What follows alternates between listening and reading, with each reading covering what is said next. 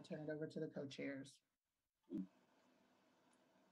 Thanks, Brandy. I will now move into taking attendance. Scott Batchelor is still on leave. Prachi Dave. Okay. Suzette Dickerson.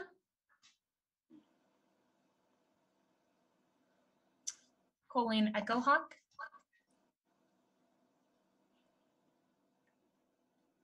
Austin Field. Here.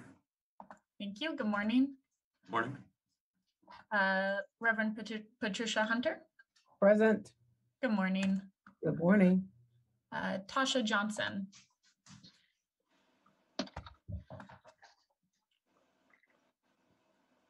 I think I saw you, Tasha. Are you here? You're here. Yes. Okay, great. Thanks. Good morning. Esther Lucero.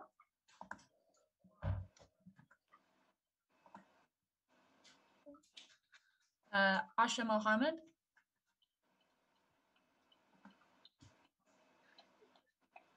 Officer Mark Mullins. Officer Mark Mullins is here. Good morning. Good morning.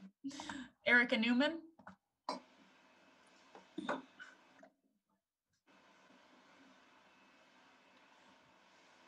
Erica, I think I see you. Is your audio working?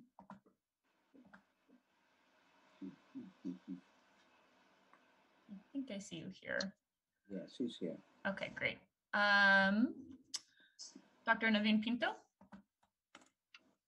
Present. Good morning. Hi. Lena Santillan. Present. Hello, good morning.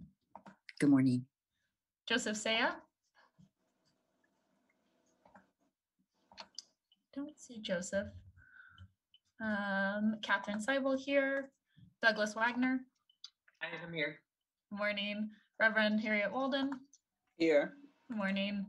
Good morning. Lejaya Washington. Don't see. And I believe that concludes attendance. Thanks everyone for being here. It is now time to review the agenda and approve. Is there anyone who would like, oh, sorry, and the minutes. Nope. Sorry, I'm confusing myself. It's time to review the agenda and approve. Is there anyone who'd like a motion to approve the draft agenda? I move that we accept the draft agenda. Is there a second? Suzette, I'll second. Thanks, Suzette. All in favor? Aye. Aye. Any opposed? Aye. Officer Mullins, you opposed? No. Oh, no, that was I I. do Okay, not thank you. oppose. Oh, okay, thank you. So any abstentions? All right. The agenda has been approved. It is now time to review the draft minutes. Is there anyone who would like to make a motion to approve the draft minutes?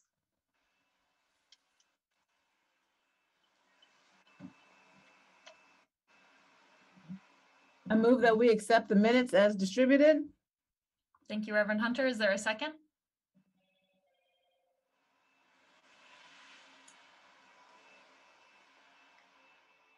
I'll step away from the chair and I will approve. Second the motion. Okay, great. Thank you. All in favor? Aye. Aye. Any opposed? Aye. Any abstentions? All right, the draft minutes have been approved. And now action items for review. So in the last meeting, the commission decided that we'd like to follow up with letters to the OPA and OIG after receiving a response from the ethics office regarding questions on behalf of the CPC into their investigations and investigate the process around those issues. And the letters have been sent and they were included in your materials for today. And I know this item is later on in the review of the letters that we've sent from the CPC, but is there any points to make right now or any discussion on that action item? All right, hearing nothing, we are going to move into public comment. So public comment is welcomed by the CPC. Individual speakers will be provided up to 2 minutes to comment about items on the meeting and agenda. And again, as a reminder, the CPC bylaws limit public comment to items that are only on the agenda. Jesse, could you please start public comment? Yes. So far, all I've seen signed up so far is Dr. Howard Gale. Dr. Howard Gale, you can, 1 second, sorry. I'm going to promote you to a panelist momentarily for just a second, just so that you can talk. Dr. Howard Gale, can you speak? Sure. Can you hear me? Yes, perfect. Good morning. Over the past few weeks, the community has finally had a chance to witness, through the investigative work of journalist Carolyn Bick and through firsthand experience via the first real community engagement meetings hosted by the CPC in many years, the degree of obfuscation and gaslighting that our current police accountability partners, including the federal court monitor, are willing to engage in. The response to these revelations has been slander, as when the court monitor accuses a small minority-run local news source of engaging in clickbait, or obfuscation and prevarication, as when the CPC claims to be monitoring the OIG whistleblower complaints, when those complaints were determined many months ago not to fall under the jurisdiction of the Seattle Ethics and Election Commission. The only monitoring of the situation the CPC was engaged in was, as usual, monitoring how to avoid public embarrassment or accountability.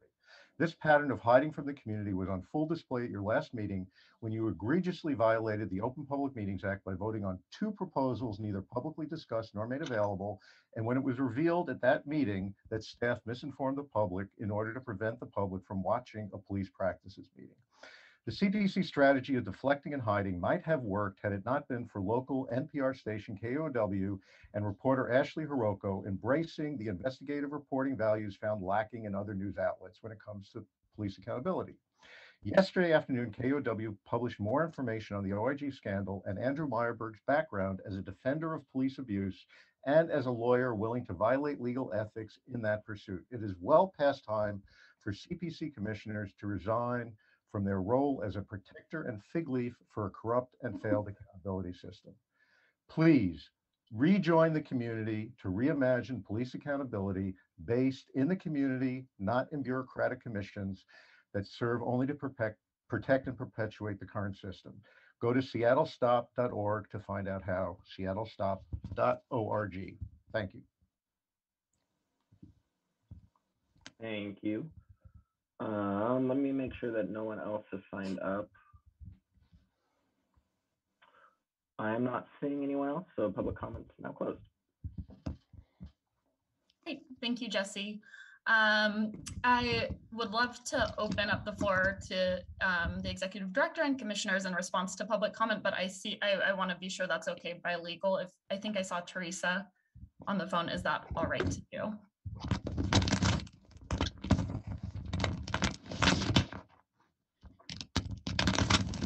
Public comment is for receiving comments, not for engaging in dialogue. So I don't think that this is the appropriate time unless you wanted to amend the agenda to add an item to discuss this.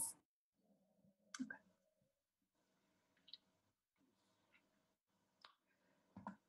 Co-chairs Well, are. Oh yeah, Reverend Walden. I'll step away from the chair and make an amendment to the agenda that we amend the agenda to discuss, be able to have some feedback or discuss the how it Mr. Gale's accusations. Mm-hmm. Is there a second to amend the agenda? This is Alina. I'll second. Okay. All in favor of amending the agenda? Aye. Aye. Aye. Any opposed? Any abstentions? Okay, the agenda will be amended to include discussion of public comment, which we can do now. Would anyone like to start this discussion or have a response to the public comment? In just 1 second, we're going to get interrupted here. Zoom apparently paused the recording for some reason, so just recording in progress. Okay. Thanks, Jesse. Yes, Catherine, this is the ED. I'd like to make a comment. we need to make sure that we make sure that the minutes reflect that we are amending the agenda to discuss Dr. Gale's comment. And then I'd also like to add to, just to reflect for the record that, you know, our public practices work groups and all of our work groups at the CPC, especially during the time that I've been here and even predates me, has never been open to the public. They have been in-house work groups that commissioners work on in a more intimate setting to be able to bring that work back to the full commission. That's right. So I want to make sure that I at least respond to that, and that if we do open them up, there have been times where there have been hybrid meetings or special meetings where we've needed to gather and collect feedback and input from community members, and we have done that. Also, too, as it pertains to OPMA, we are required to open them up if we meet quorum, meaning there's a certain number of commissioners who are in attendance. So I just wanted to make sure that I responded to that, and not in a way that's defensive, but I just want to make sure that when people are putting out information about the CPC, we have not only an opportunity to respond, but be able to correct things that are incorrect. Thank you. Thank you, Director Grant. Any other commissioners or points for discussion? Well, also, I mean, as it relates to the article and, you know, with Ms. Bick, which is that article. Also, I think what we understand too is that still is an HR issue, and we're not tasked to speak on HR issues. I mean, that's a city issue, and it's not a CPC issue. And all city employees, past and present, have you know, they have a right to follow things through the process, the due process, without interference from any commissioner or agency other than with HR, and that's their policy, and we would just wanted to clarify that that is their policy, and that policy predates the Community Police Commission around employees issues. Thank you, Reverend Weldon. Anything else from commissioners before we move on to our next agenda item? Okay, seeing none, we are now ready for department updates. Is there a representative from City Council for an update? Yes, this is Newell Aldrich from Councilor Herbold's office. Thank you, Catherine, for the opportunity to speak to the commission. The council is currently in its budget deliberations, and the meetings that are coming up in the next 2 weeks are on November 10th. There will be a second public hearing on the budget. On that day, I believe Budget Chair Mosqueda will release her balancing package, which incorporates council member amendments into the mayor's proposed budget. That balancing package will be presented by the chair and discussed on in the budget committee as well on November 12th. So those are the only 2 meetings coming up during the next 2 weeks. There could be additional council amendments and meetings on the 18th and 19th before final passage on the 22nd. Great, thank you so much, Noel. From our next update, is there anyone from the mayor's office to provide an update?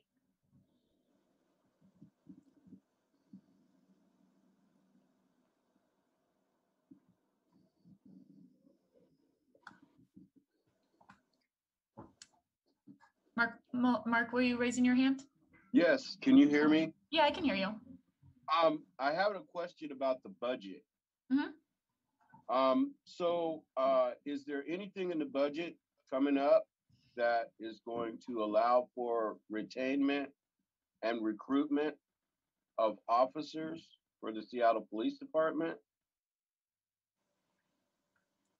No, Noel, if you're still with us, did you hear that question? Are you able to speak to Officer Mullen's question? Yes, there's a proposal for 1.09 million for hiring incentives. The mayor has done an executive order on that. So I believe that's something that is being considered currently. I'm not sure if there's going to be a meeting or if that's just going to be considered during the budget process. One potential amendment is to consider hiring incentives beyond officers. That was discussed in committee and about, for example, 911 call dispatchers. The mayor's subsequent executive order included 911 dispatchers as well. So it's sort of an amendment to the budget proposed 5 weeks ago. So that's an issue that's being discussed in the committee, and depends what the budget chair comes out with for a package on the 10th. 911 is separate from the police department. So why is that? Is that being added in 911, or is that taking away from the police, or what's that mean? Because they're not a part of the police department anymore. Sure. It's in reaching out to a number of departments, there are a number of departments with people who work with the public that are struggling with hiring. Parks, FAS, animal control, for example. Some parts of Seattle Public Utilities are struggling with an older workforce and not getting people who are able to come in to provide the services. So the motion is to provide a broader look at where incentives are needed beyond just officers. The numbers are getting frightening. I just would like the council to know.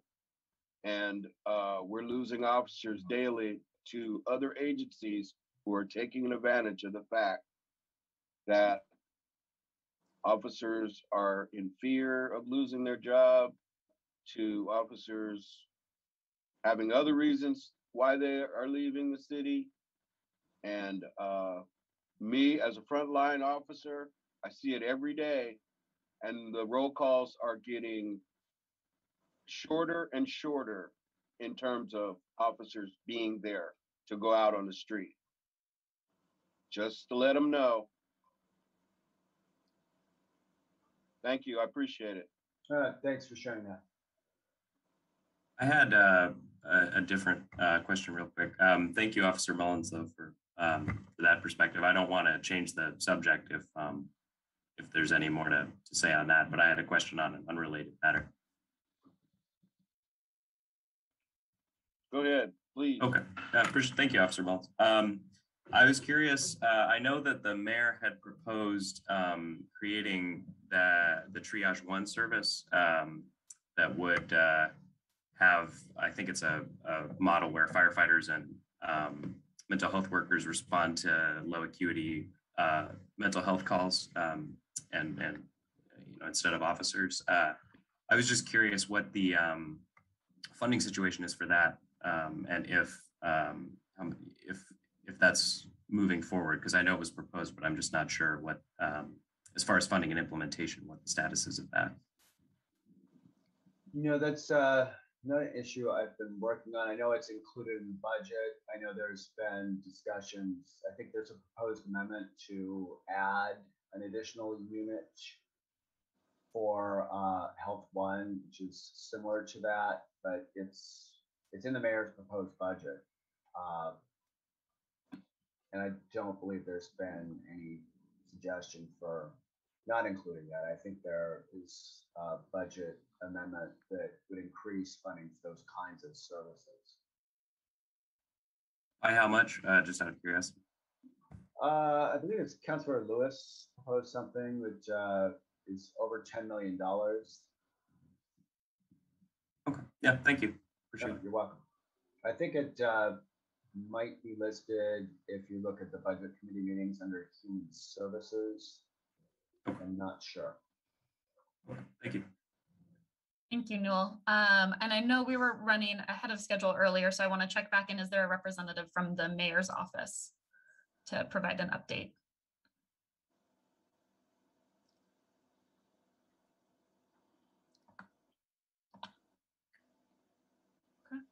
Okay. From the monitoring team? Good morning, Catherine. Can you hear me?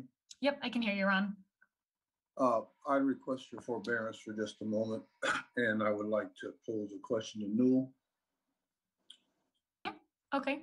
Newell, I apologize, but I just like a little bit of clarity, and perhaps I misheard you. I know that the mayor has promulgated an executive order encompassing bonuses of $25,000 for new hires. But what I didn't quite understand from your presentation was whether either the council or the mayor have promulgated any new proposals with regard to funding for the police department, replacement of officers, that sort of thing, other than the mayor's executive order. Are you speaking regarding the hiring budget per se? Yes. Yeah, I could share the staff presentation that I believe the city attorney's office has shared with the monitor team. And that's not necessary. You're a quite articulate guy, and I don't want to take up any more time during this meeting than we need to on this point. Is there a somewhat concise and succinct answer to my question? I see that Malik Davis is waving his hand, and I apologize that I didn't see your hand raised before. Malik, do you have a response to this question? Yes, good morning, community. I just sent the walk-on amendment that Councilmember Peterson has put forward that would bring forward $2.1 million in retention incentives for the Seattle Police Department. Included in that amendment, it describes what the law department has said about cash incentives. So Ron, I hope that answers your question. Jesse, Felicia, and Brandy received a copy of that amendment. I'm not sure how to show that in this format. Thank you. Thank you, Molly.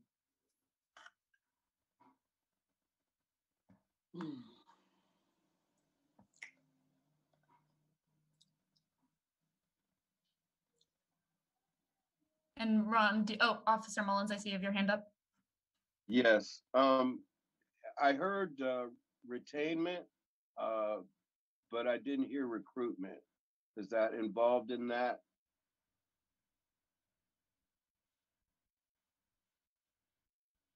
The last gentleman. Mr. Davis? No, it is not. But that's a great point that I know that the council member would encourage all of you and all of your networks to share with the council and the mayor as another option to put out there. But it does not include recruitment. I suspect that the mayor's emergency order is is a proposal putting forward that gets at recruitment, whereas Councilmember Peterson's has to do with the retention of existing officers. Well, both is important. I just like to put that out there because whether right or wrong, officers leaving the city, and I don't always agree with some officers for leaving. I'm not going anywhere because this is my community. But whether they leave for whatever reasons, we need to recruit officers, and we're losing officers of color because a lot of the younger officers are going to other agencies or leaving police work altogether. And whether those reasons are for whatever they are, the numbers are the most important thing. When I go into that roll call and I don't see anybody in there, but when I go into that roll call and I see 2 guys in there, that worries me. At 31 years, it worries me. And I don't worry about too much, but that does worry me. Thank you. Thank you for this discussion. I appreciate it. And I also being mindful of time, we have about 5 minutes left to stay on track. So coming back to Ron for updates from the monitoring team, do you have any updates to share with us today? Thank you, Catherine. Since the last meeting of the CPC on October 20th, the monitoring team has engaged in an OIG SER planning council session in order to select the Wave 3 panel members for the significant events review process, which has been ongoing. We also met with Judge Robart in a meeting. We have attended SPD African American Advisory Council meeting in which the Judkins Park shootings and continued gun violence were prominently featured. We had one of our usual monitor team meetings, and we had a meeting with DOJ. In the meeting with Judge Robart and in the meeting with DOJ, we extensively discussed community engagement and the upcoming community engagement sessions, which are going to be facilitated by the CPC. That concludes my report on behalf of the monitor team. Thank you so much. Do we have a representative from the Department of Justice to provide an update? Yeah, hey everyone, good morning. I'll be quick, just to sort of echo Ron's comments. We've had meetings in the last several weeks, and we continue to work on the assessments and the monitoring plan and continue to review all those areas. And so that's our brief update. Great, thanks, Matt. From the Office of Inspector General. Good morning, Director Grant and commissioners. Thanks for letting me give this update. So right now in my queue, I've got the draft for the discipline audit that's been ongoing for quite some time and getting ready to push it out hopefully in the next few weeks. I also have the draft of the Sentinel Event Review Wave 2 report that will be ready to be published fairly soon, I'm hoping. We will be pushing out our annual report. There was some delay in the annual report, and given the delay, we went back and looked at the information, and some of it needs a little bit of updating just to make sure that it's as current as it can possibly be with new information that's been made available to us since in this lag time. So we're going to be updating that, getting it out, and we have a report on SPD's crisis response that my office has been working on that we hope to push out by the end of the year. In terms of staffing, we have 2 new permanent OPA auditor investigator folks and 2 temporary workers that all have now cleared backgrounding and have their equipment so they can get to work helping us clear out the backlog that has built up a little bit. And one of those folks is has some real expertise in auditing, and so we're also engaging that person to help us with some process improvement. So those are my updates for today. Thank you. Thank you so much, Inspector Judge, and really looking forward to that report on crisis response. That sounds great. Thank you. Yeah, thanks. Okay, anyone from the Office of Police Accountability to provide an update? Hi there, I'm here in place of Andrew while he's out on leave. We don't have any major updates today, except for just a reminder that the revised OPA manual was filed with the court on Friday, and it will go into effect on January 1st, 2022. Besides that, just a reminder that Director Meyerberg will be back on November 15th. Great, thank you so much, Anne. And finally, Officer Mullins. Yes, I'm sorry I didn't get a chance to get in on the Inspector General, the judge. Could I ask her a question, please? Yeah. The question is traffic stops. What's the status on traffic stops, and where are we going with that? Thank you for reminding me, Officer Mullins. I appreciate that.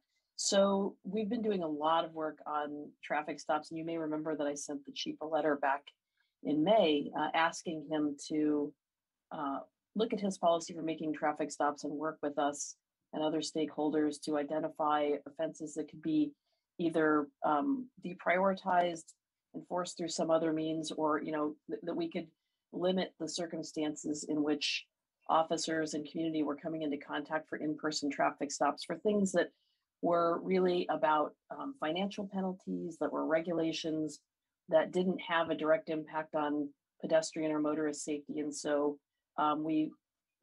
OIG began working with the policing project and, sort of establishing a framework for what this might look like. We convened a fairly large stakeholder meeting in late summer.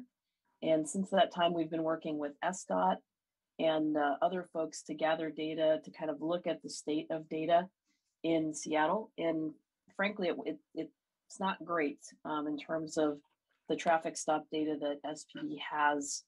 The most of the data that we have that can in any way give us some insight into disparity comes from court records and citations, but that really misses, a huge chunk of traffic stops where there was no citation issued. So SPD has, since that time, made some changes in their Mark 43 data management system so that information is now being collected electronically and it will be available to us for analysis. So that's a huge, huge step in the right direction for us.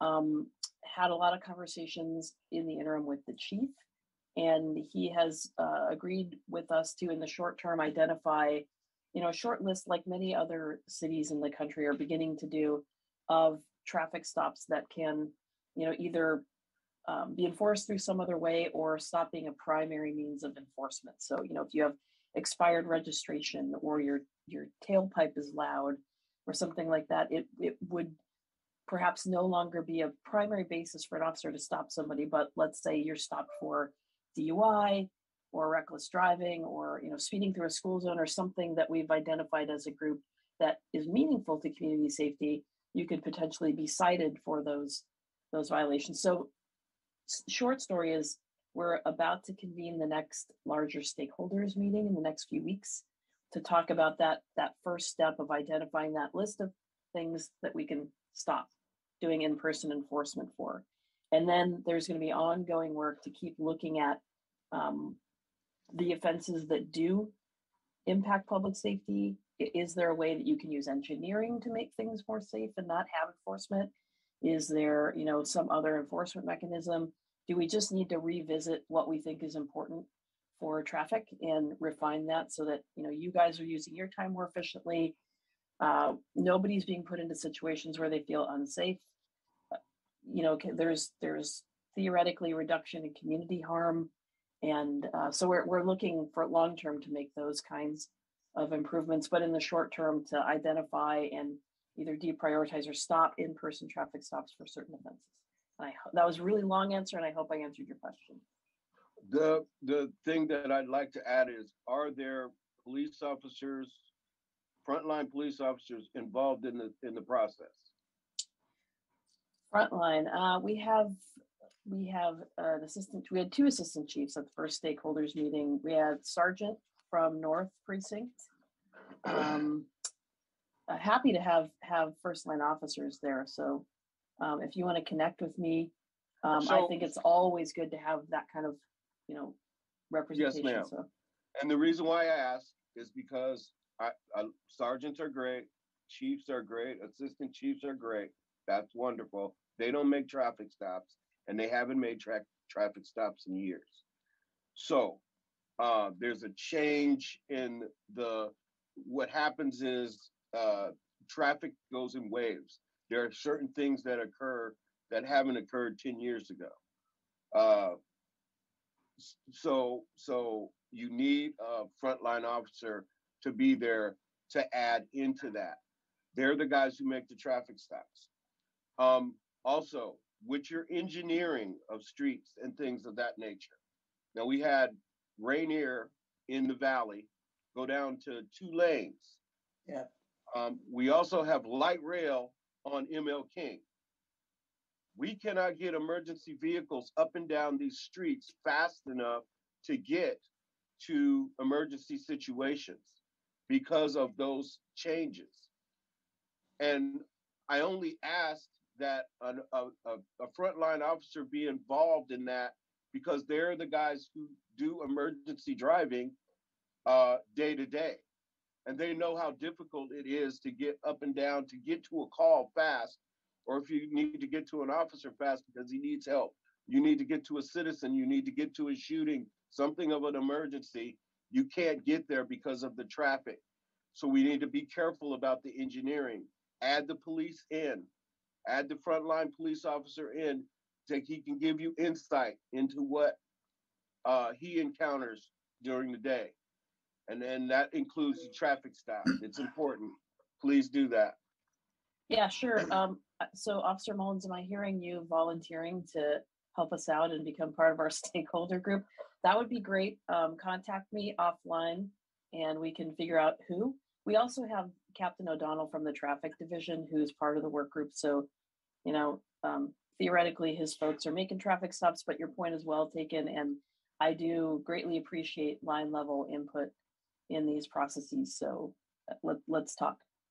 Thank you, ma'am. I appreciate it. Thank you. Appreciate you. Great, thank you both. We have one last update on this agenda item. Is there any representative from the Seattle Police Department to provide an update?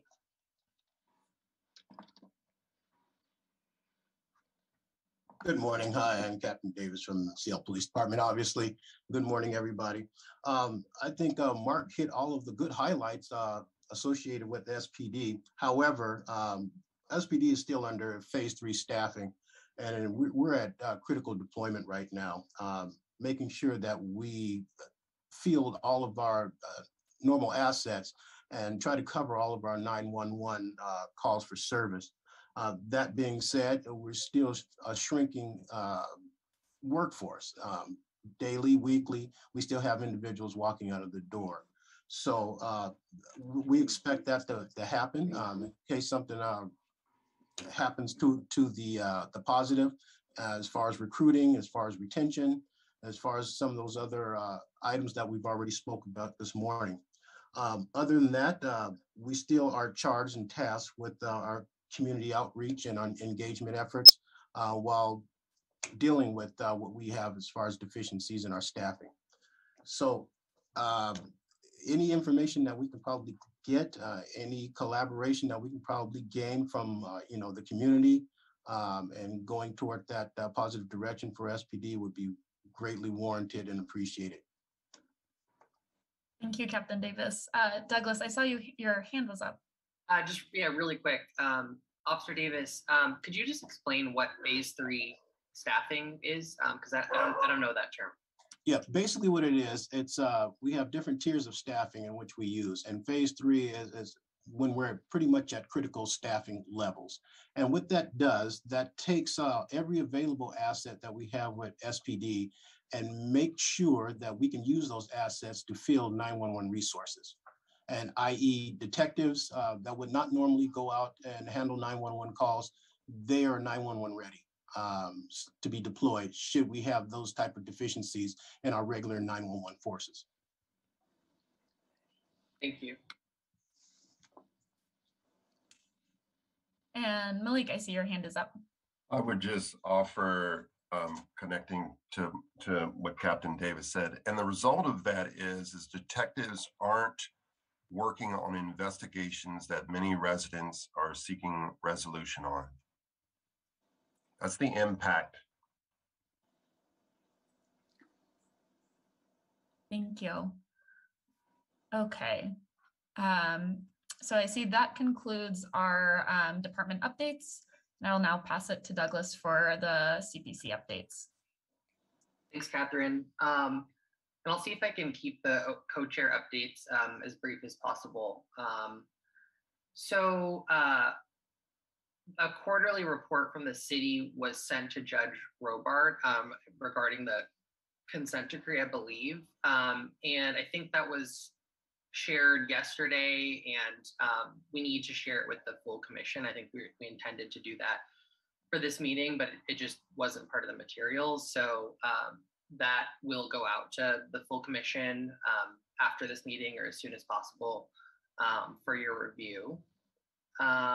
On bylaw revisions, we were kind of struggling to find folks to chair ad hoc work group to review our bylaws. And so we're taking a different direction, at least thinking about it in terms of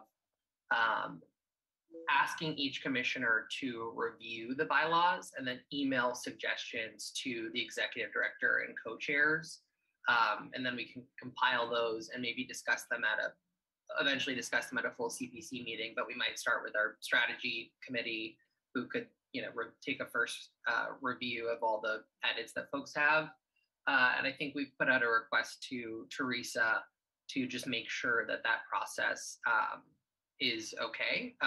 But that's kind of what we're thinking in terms of reviewing the bylaws. So I would just say, keep an eye out for emails from the executive director and or co-chairs for a potential process of reviewing and revising the bylaws that we might be able to do, at least kick off via email. We're making our way through commissioner check-in calls. I know I have a few more to go, so the list isn't fully complete, but I have at least like 3 more calls to make. We really want to hear how things are going for you on the commission, and especially which work groups you want to be a part of. So I would just say, if you haven't connected with one of us yet, please reach out. We'd love to connect with you and check in and hear how you're doing and hear what your interest areas are and where you'd like to be involved on the work groups. We really, really need commissioners to step up and co-lead work groups. That's a critical way that our work moves forward. We have a limited amount of time in these bi-monthly CPC meetings, and so we need your help to step up in those work group roles, and look forward to connecting with you. I'm wondering if folks have had a chance to review SPD's response to the Sentinel Event Review Wave 1 report. That response was sent out as part of last meeting's materials. Again, this is the Sentinel Event Review process that the OIG is leading. The OIG has sent their Wave 1 report to SPD, and SPD has now responded. And so if folks have any reactions or thoughts or discussion, I'll just pause for a moment and let you jump in.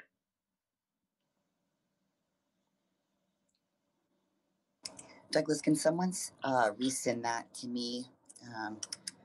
Randy, I know you have my email outside of the Seattle.gov, the anti-racism one. Can you just forward that to me there? I cannot find it for some reason. I'm sorry. No worries. We'll send it to you. Thank you. Thank you.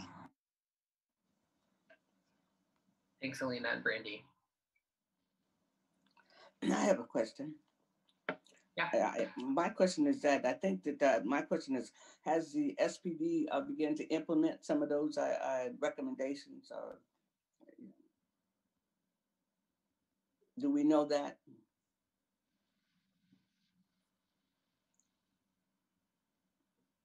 I'd be happy to chime in. Yeah, please. Thank you.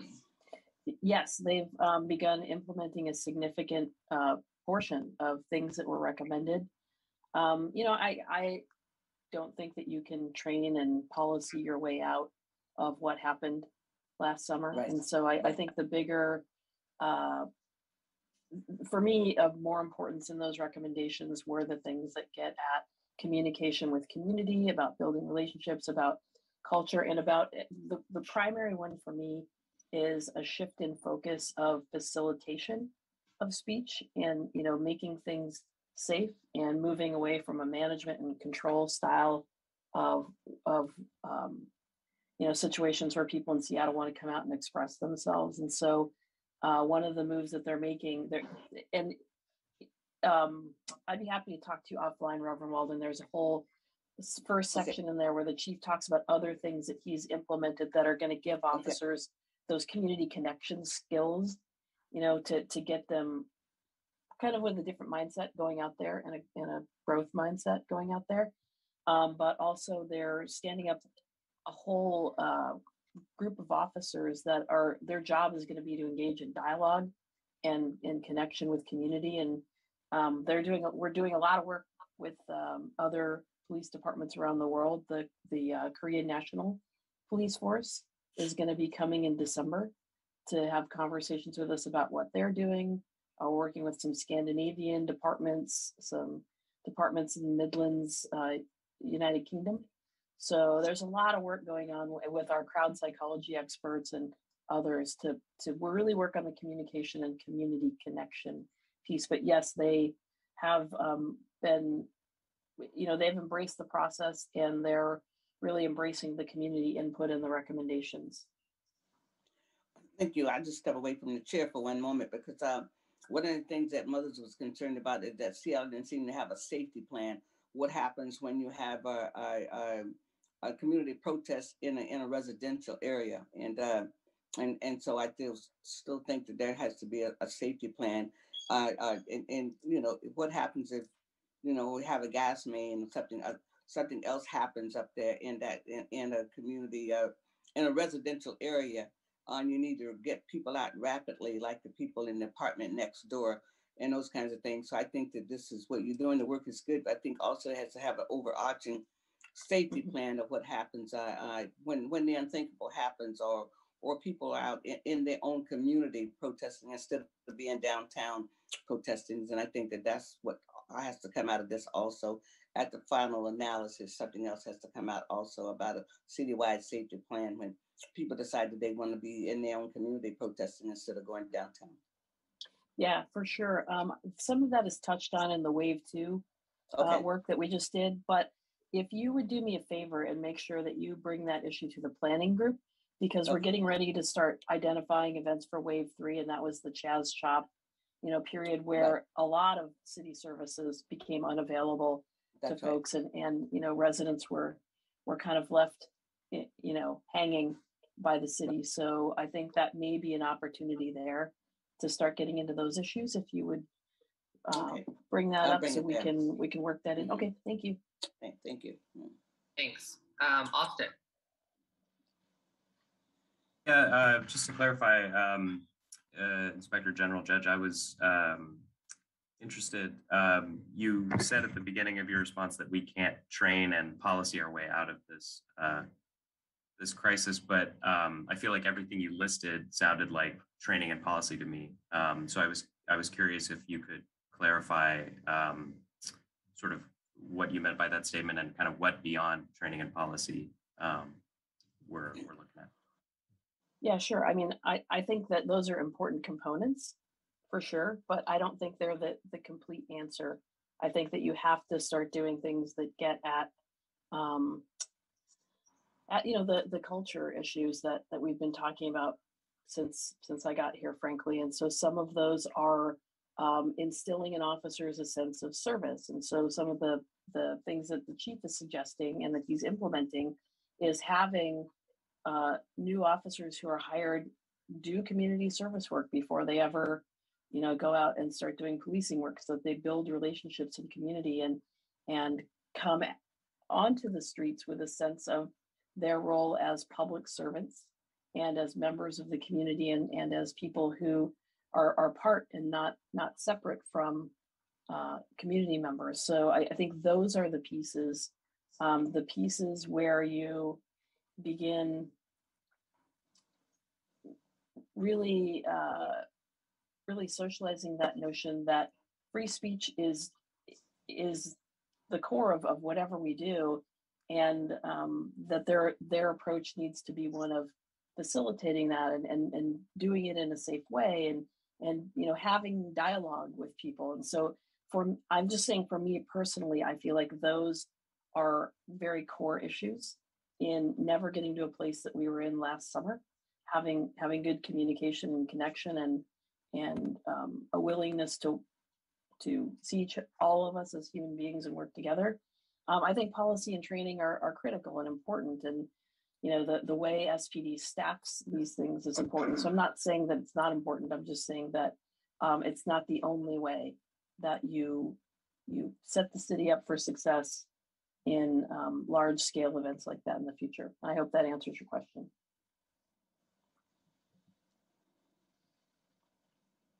Thank you. Captain Davis, I see your hand is up.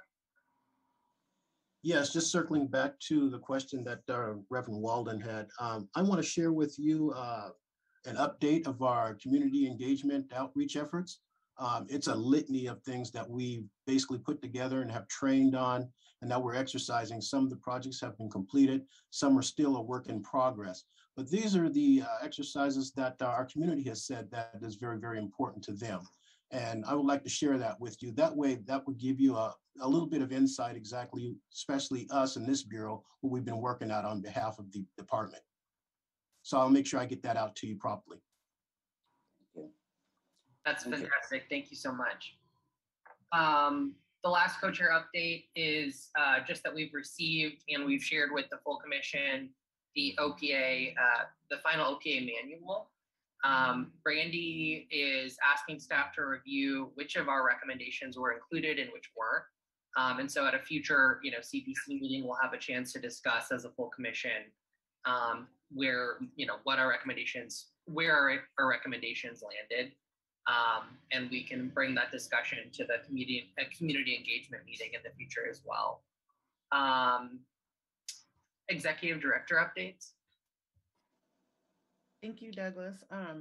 So thanks, commissioners, and for those that are attending and joining us. Couple things to note, and then I have a couple of budget-related asks.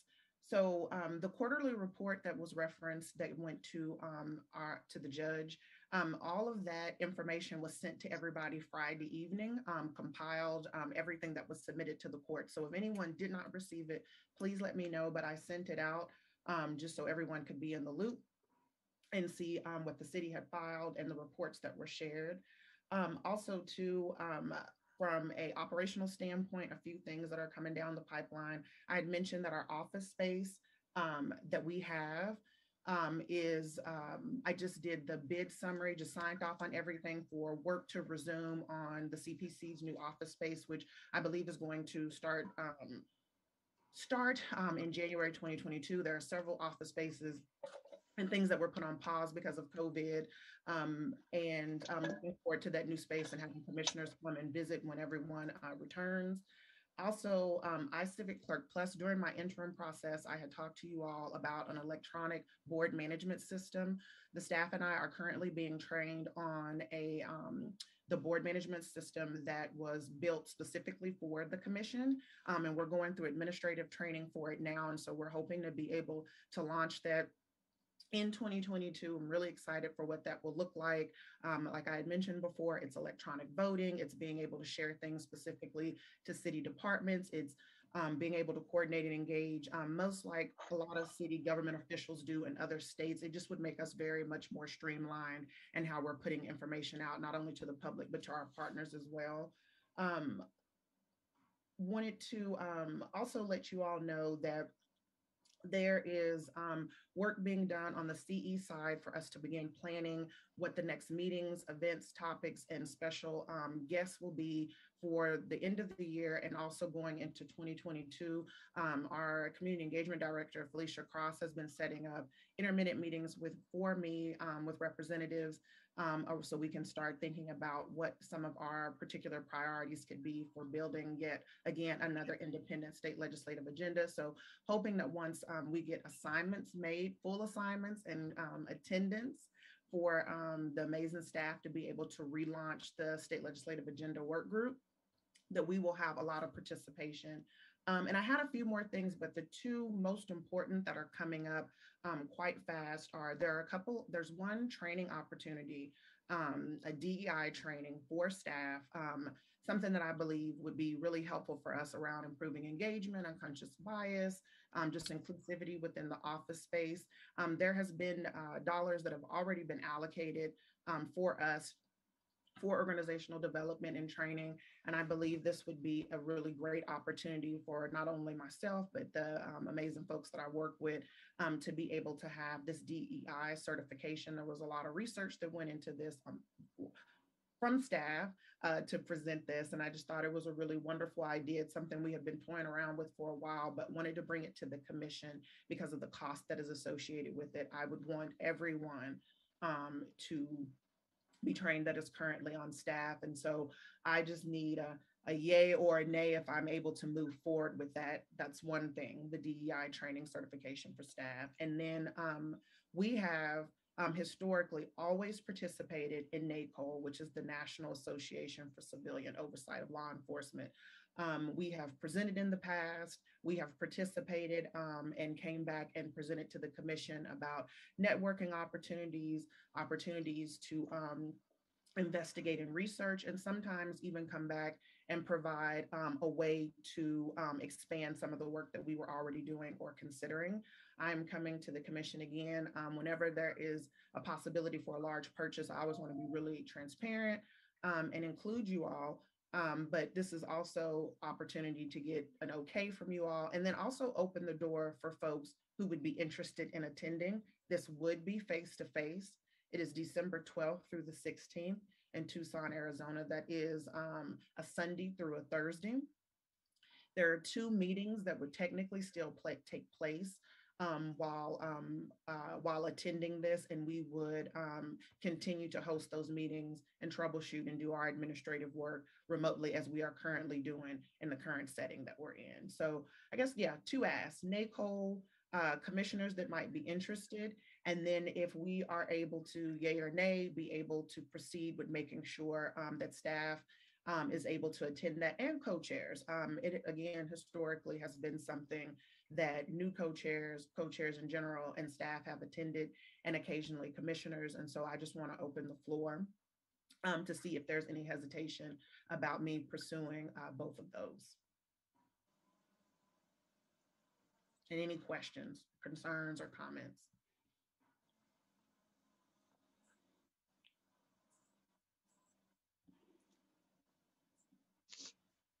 It's not. I'll step away from the chair and say I think it's a good idea for the training. I mean, because I mean, it's always excellent when the increase of excellence that when staff members can go and get training, and the excitement that they come back for their jobs, and then they make new connections and new people around the country and that kind of stuff. So I think it's a good idea for the staff to get that kind of training. It's something that been on the table for a while, and I'm glad that you, Director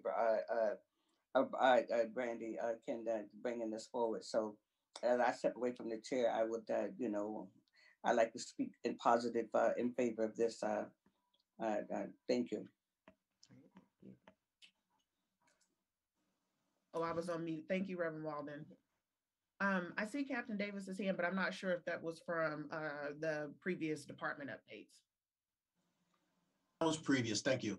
Okay, thank you. Yeah, I'm also supportive of both in the National Civilian Oversight Conference, commissioners attending, staff attending. I think the diversity, equity, inclusion training sounds great and well aligned with our mission as well. And Brandy's sharing that it's fits comfortably within our budget. So if there's not any questions, concerns, or other comments, I would recommend that someone make a motion to support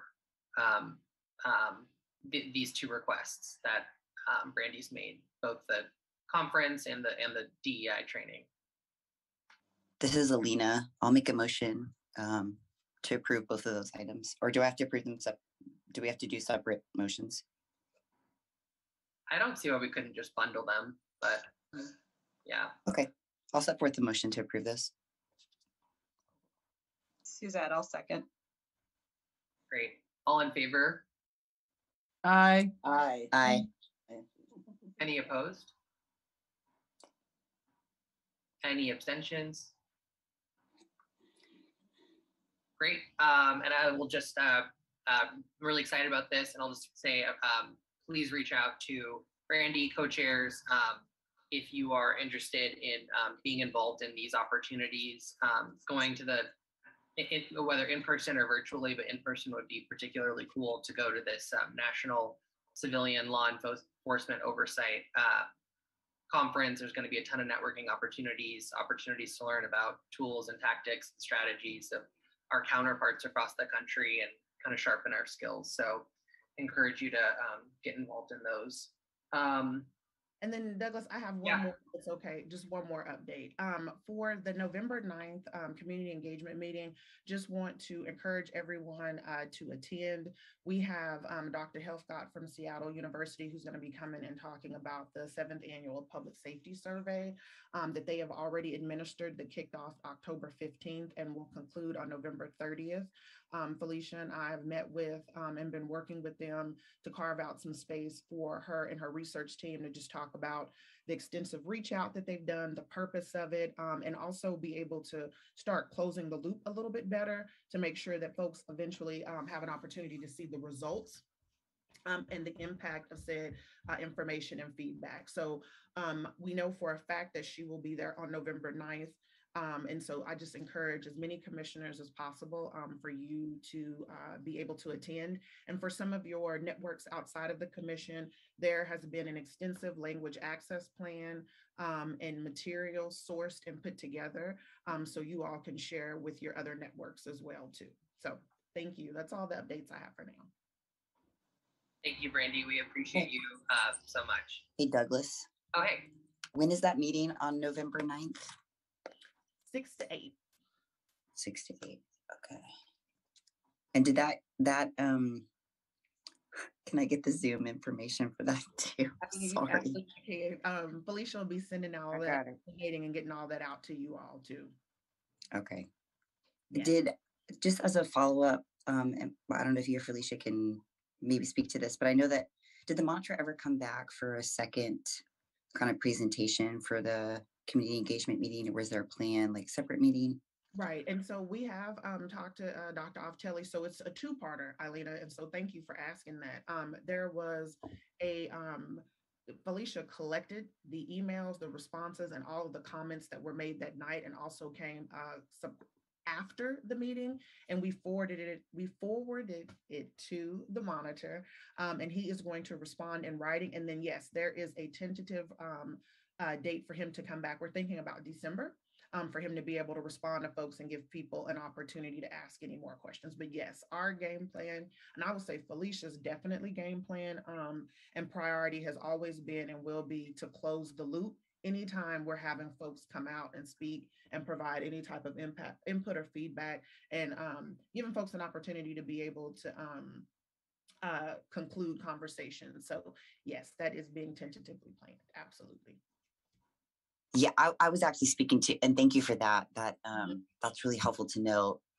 Just some folks that weren't able to attend that first meeting, but really wanted to be there, because I think that they were also commenting on city council on the budget for policing, so they wanted to be there too. So just wanted to make sure that some folks that had expressed like, hey, can we do this on a different day, or can we have an additional meeting, we're also being looped into like, hey, here's some more opportunities. Now that we have those folks' email of like, hey, we want to be involved, just to make sure we're following up with them as well.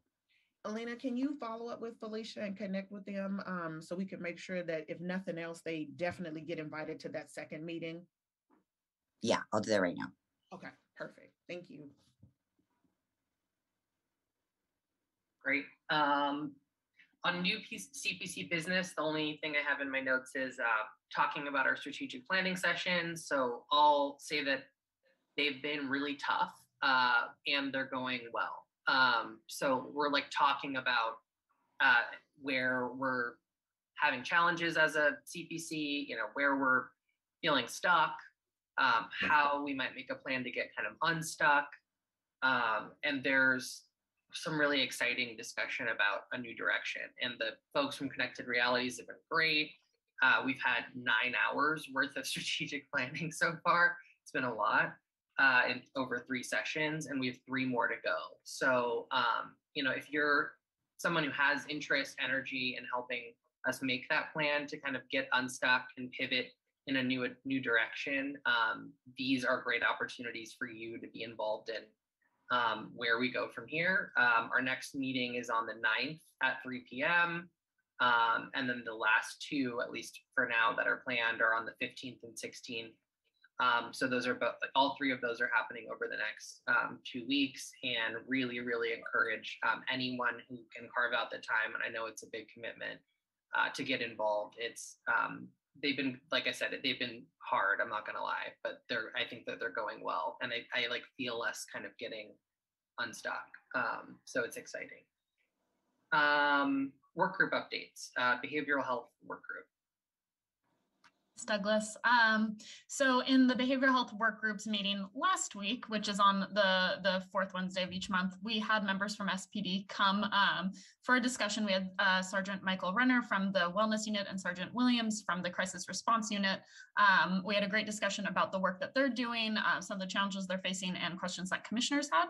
And we are working with community engagement. So a huge thank you to Felicia and Mia on staff for organizing this upcoming event. It will be a public discussion around CIT, the crisis response teams, and the CAHOOTS model, and this will be offered for community members. So I believe those are all the updates I have. Dr. Pinto, do you have anything you'd like to add?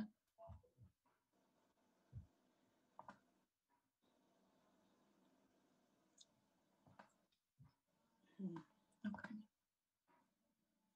All right, thank you, behavioral health team. Police practices work group. Thanks. I'm happy to start. And Austin, if I miss something, please feel free to jump in.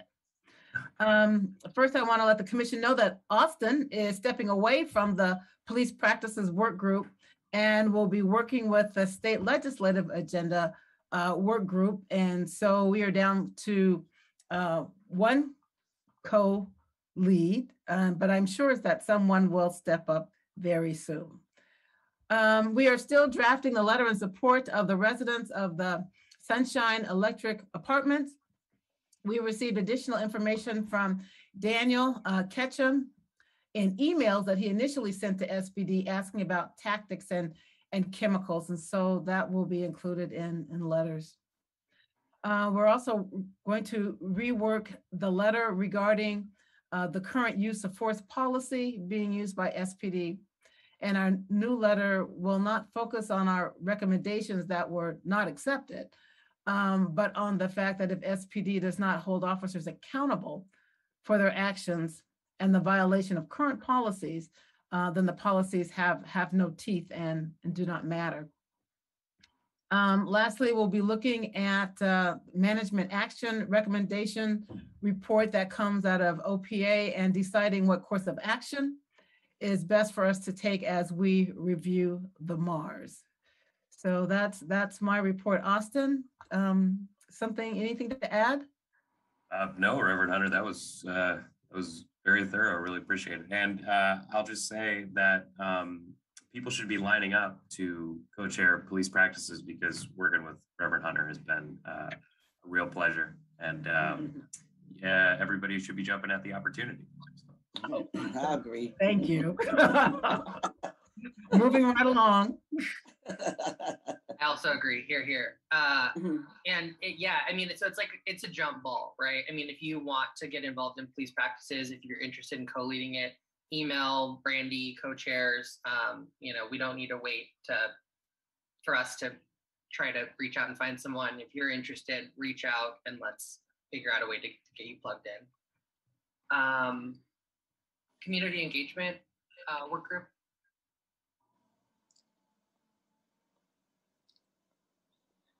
Good morning, everyone. Actually, I don't have very much more to add. Brandy, I think she covered most of the information, and I just look forward to seeing as many of you starting to participate as possible. I think we're on to something good here. I do too. Thank you. Thank you. State legislative agenda.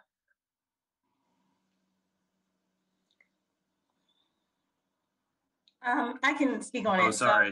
I was messing with my my microphone.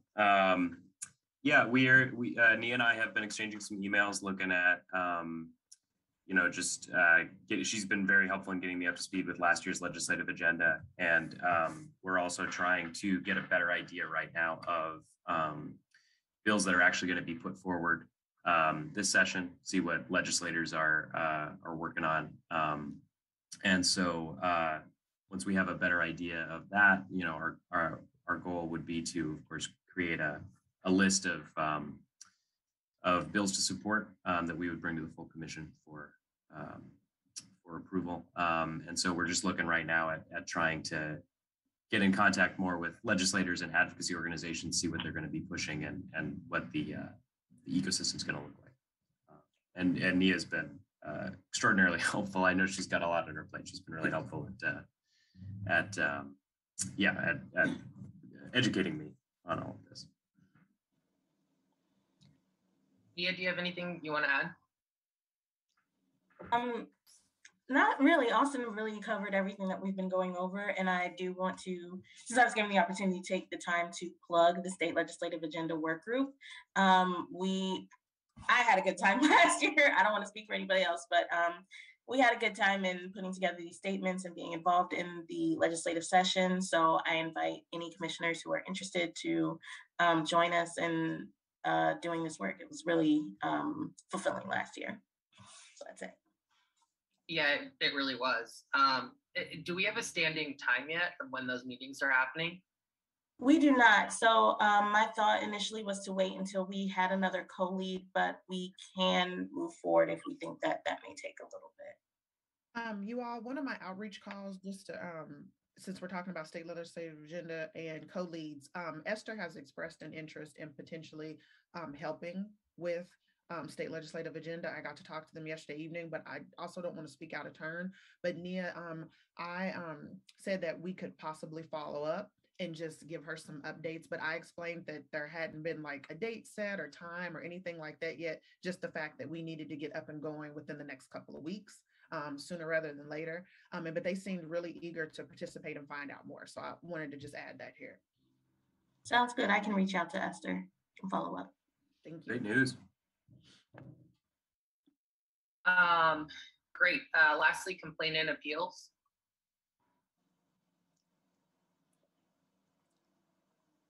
I don't know, Erica, maybe Erica Newman or someone from the policy team.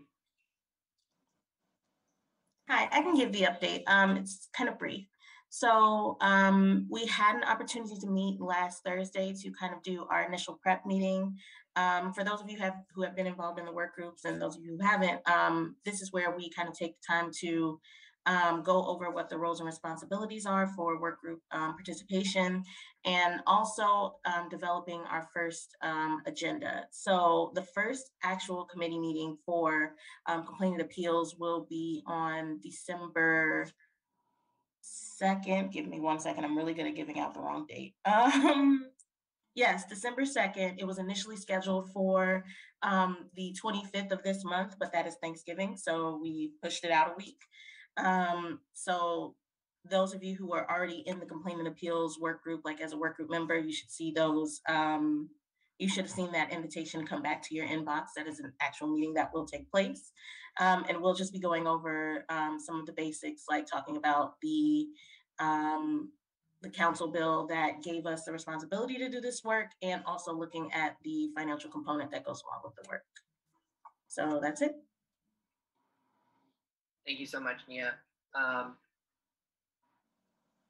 Okay, next on the agenda is the discussion of a proposal from Councilmember Herbold's office to conduct an evaluation of Seattle's new police oversight system. So OPA, CPC, OIG.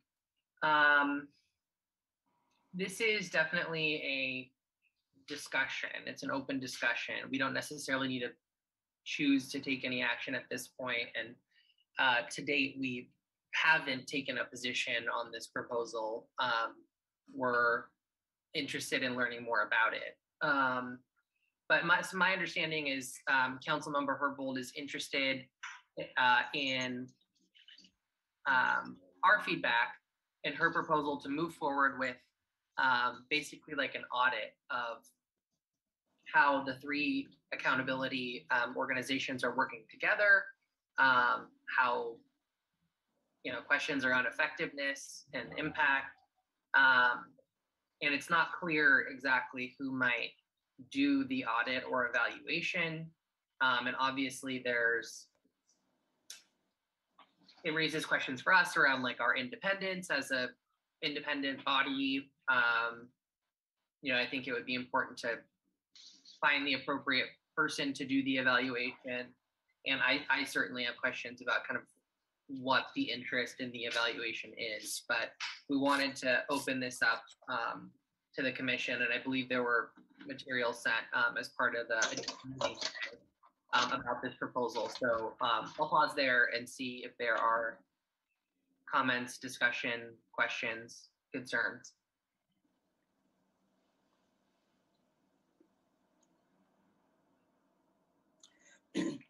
Well, I have a concern, and my concern is that the CPC actually is a hybrid, and it's the only one in the nation just like this one, I think. And I don't understand. I'm wondering where's the expertise to look at how it was set up with and I mean, it's my understanding also that the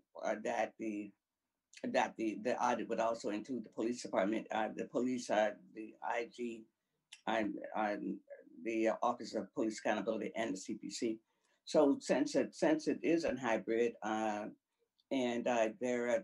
we are independent, I'm wondering who's in the city that's qualified to actually do the audit, and that kind of thing. So I think there's a lot of questions that we ought to be asking about this. I'm not saying that we don't need to to look at the ways that we can improve and those kinds of things. So I'm not saying that. I'm just saying that who's qualified to do that since it's so different, and where are the expertise in the city to do that, and has they ever done this before? Yeah, Austin. Yeah, I definitely think that those questions make sense. I think in general, it also makes sense to me to have somebody do a systemic look at this entire police accountability system. All the way that OIG, OPA, and CPC work together, the way that they work with the police department and with the city council and with the mayor's office. I think that we as a city have created a really confusing system and I think that nobody has really had the time because changes happen so quickly to really take a step back and look at how this entire system functions and how the pieces fit together. So I definitely share Reverend Walden's concern about who might be competent to do that. And I think, selection of the auditor, like Douglas said, is going to be pretty critical. I believe in the materials it was mentioned that the city auditor's office might be up for it. We could potentially look at the state auditor too. That could be something we could look at because it doesn't necessarily have to be a city organization that conducts the audit. I think it's worth exploring, like Reverend Walden said, who has the competence and the expertise and the independence to do something like this. But in general, I do think that we just need a roadmap for how this thing works.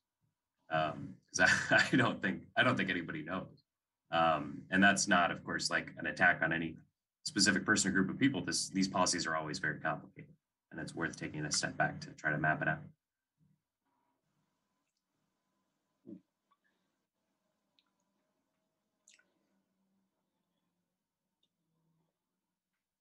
Thank you. Any other comments, questions, concerns? We definitely need to reach out to Councilmember Herbold's office to get more information about this. So if you have additional, questions, we can bring those forward and then bring that back to the commission.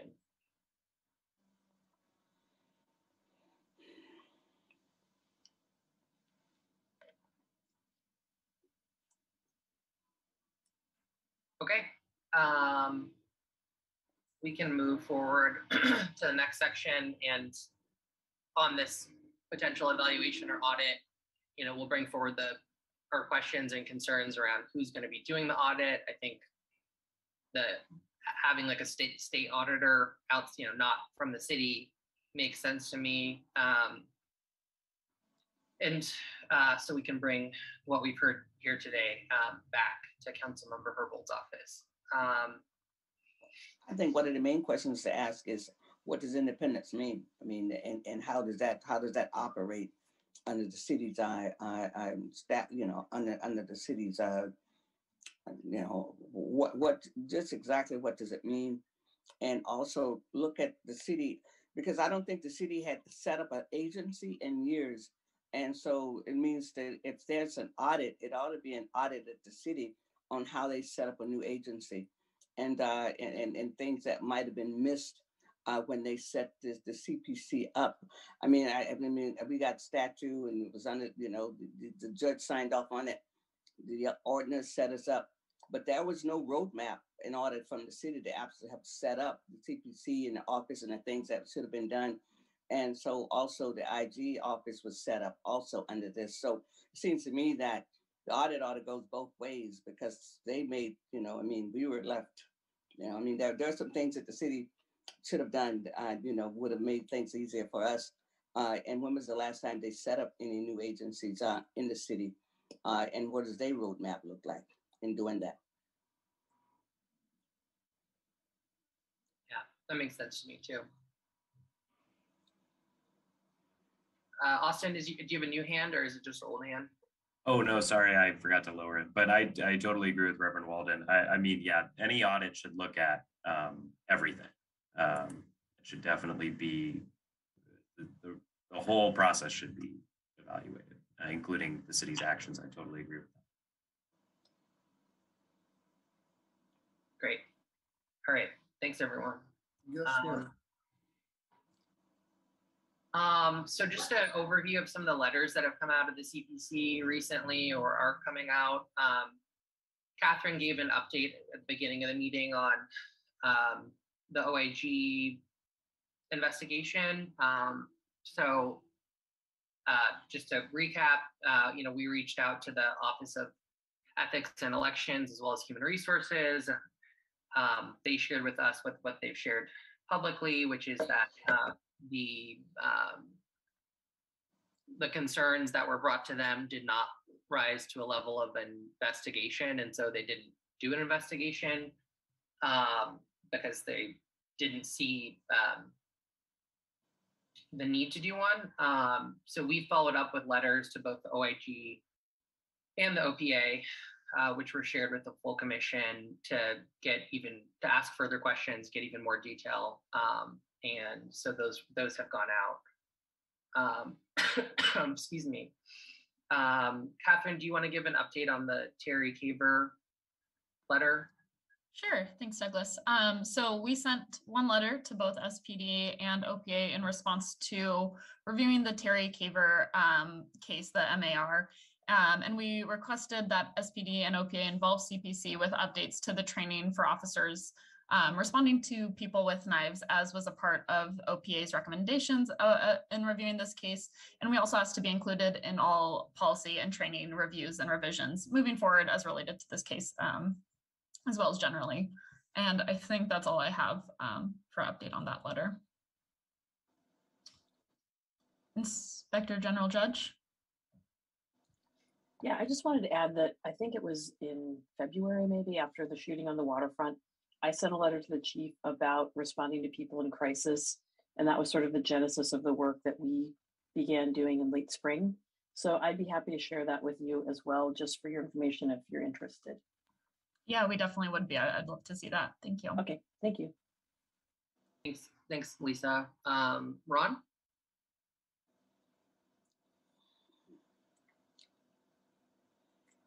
Ron, was your hand up, or was that just a click? I apologize. That was a mistake. Oh, no worries. No worries at all.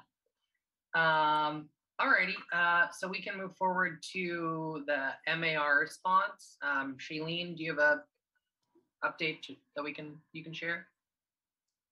Hi, yeah, sorry about that. So the MAR response is similar to the Terry Kaber letter that went out. And I think Catherine already talked about this. So within that letter, it is in response to the MAR that was issued discussing training. So apologies for that. So it's one of the same. What is exciting that's going to be coming out of behavioral health will be a MAR op-ed, something that everyone looked at when they showed their work plan for this work group. And so that's something to look forward to. And it just, I think, gives people an idea, the letter that was sent out in regards to Terry Caver, where we're going to be headed as a commission as we start taking a look at the MARs that come out of OPA and other resulting recommendations from all the accountability bodies. And so that op-ed will be a really good example and next step for us to really step into the space and announcing that we will be taking a look at this. We are moving forward, and we are an active participant at the table when it comes to police reform. So that's really what that is just kind of giving the commissioners an overview and anticipated what's next and next steps. Great. Thank you, Shailene.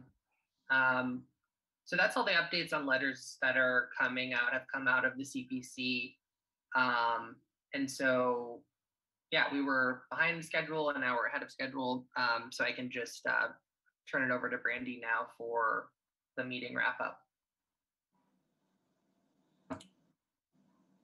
Thank you, Douglas. Thank you, everyone, for joining us today. I appreciate the robust conversation as usual.